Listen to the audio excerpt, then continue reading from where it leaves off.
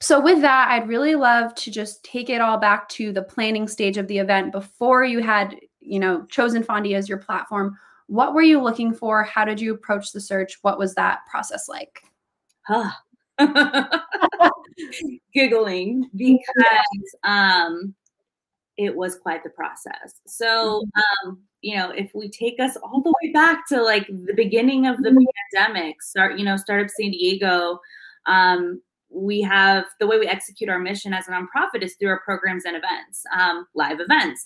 And so, pivoting to a virtual event from an in-person event is incredibly challenging, as everyone knows. And so, I think initially you are looking for, and I'll kind of talk about what we were originally looking for, right? And then, you do the event, you do the thing, you use the technology, and you realize, gosh, like I really should have been looking for this, this, and this. And so some of those initial things, we host San Diego Startup Week, which is typically a 5-day in-person conference that we host at, the San Diego Convention Center. So huge in terms of scale. So reimagining that, there was a certain set of factors that was really important to us, attendee experience being first and foremost. There are certain micro movements that are at those types of events that are very hard to recreate, in a virtual setting. And so I think experience and having a platform that makes the space for those micro moments to happen really authentically and naturally was super important for us. Navigation of the platform itself, right? In terms of wayfinding, is it easy to use? Which, is kind of a part of the experience as well. Sponsor visibility, right? We're a nonprofit organization. So for us, we really rely on our investors to really fuel and power the organization. So ensuring that there's that strong sponsor visibility.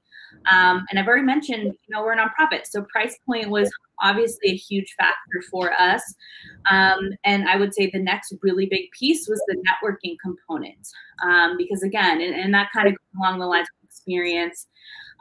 But, meeting people, building connections, making connections and creating them. Startup San Diego builds community. And so for us, that was like a very, very big factor in what we were looking for. So we executed the event, with the technology that we, decided to go with. And then, flash forward to learnings.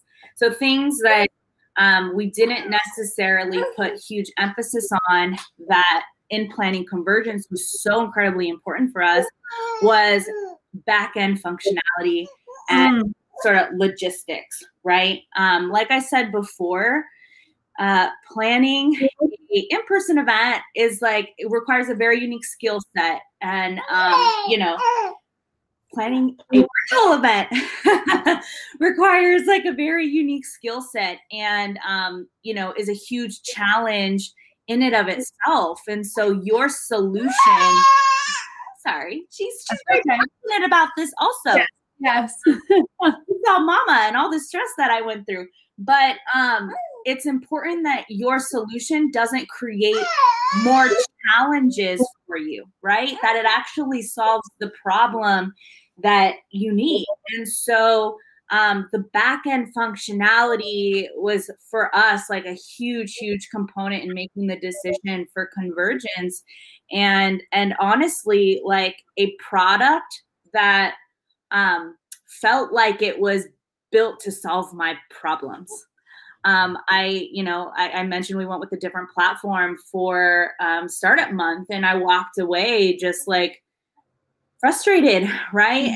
And I would say that in producing convergence, like within, and you guys aren't paying me to say this, but I have like Slack messages with my team talking about, oh my God, like this feels like it was built for us.